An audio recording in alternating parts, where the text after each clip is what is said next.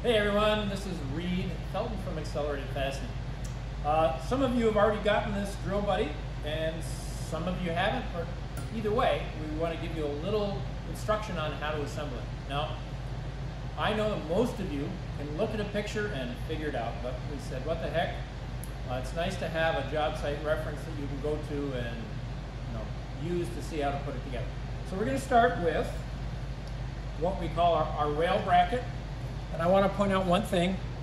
These two little T-nuts here should start facing down, and I'm going to remove the two clevis pins.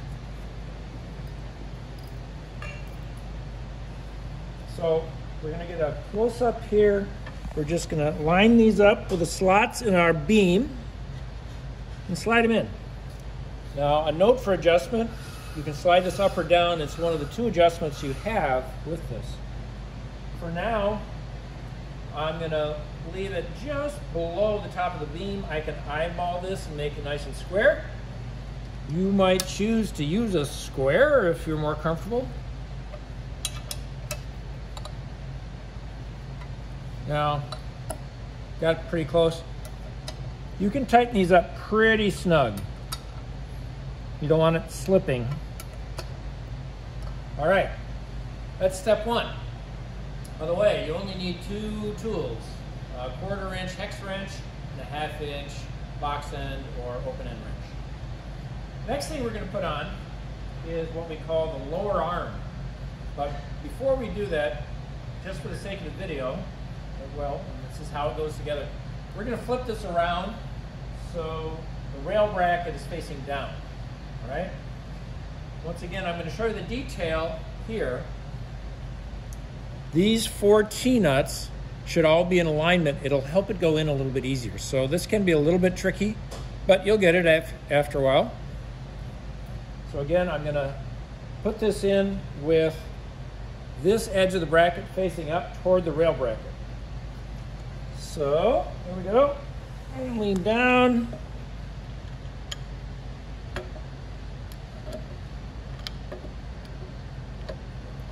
I got 2 going.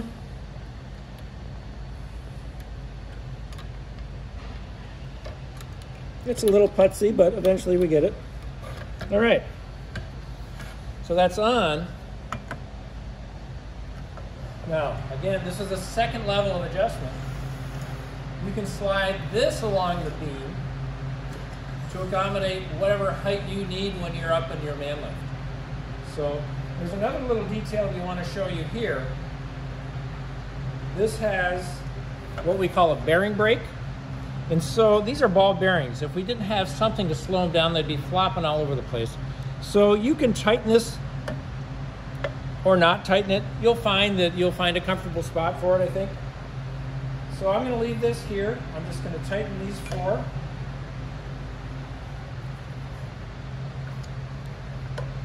This is my 1/4 inch hex wrench.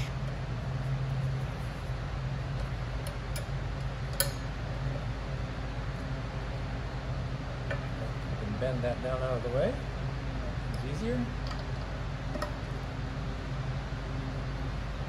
All right. So at this point, we're ready to put it on our man lift. Most man lifts have an 1.25 inch rail. But here's another little detail we thought of. We give you 1.25 inch, 1 5/16, and 1 3/8, or 1.5 inch. So it's plenty of adjustment there. This particular lift we know is going to have the second position used. So I'm going to put that on there. I'm going to put this out so it stays balanced when I put it on.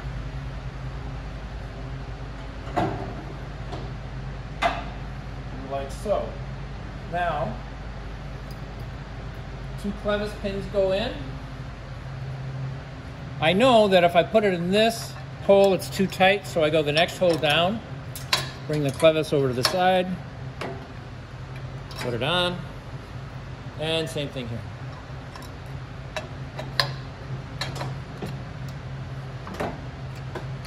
We're almost there.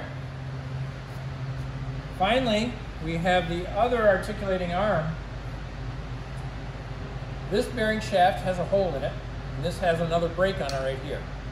So this can turn freely. What I'll do is I'll line this hole up with the hole in the round tube receiver right here, and I'll put the clevis pin in.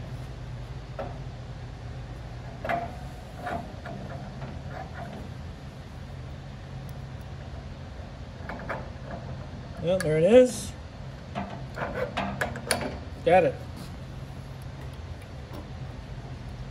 All right, so we're almost ready for business. I'm going to tighten this over here, move it this way. So now this doesn't swing so easily. It'll make it a little easier to put the ratchet drill in.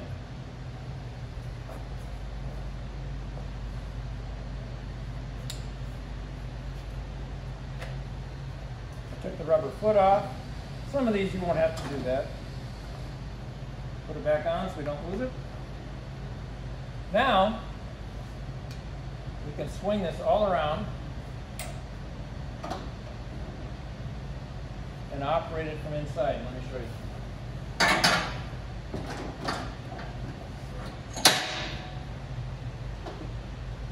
So, do I like the height that it's at?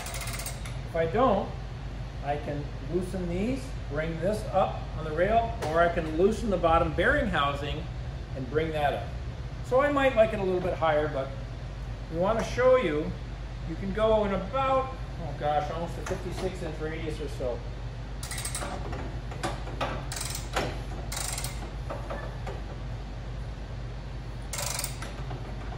So, put a drill on it, you're ready to go.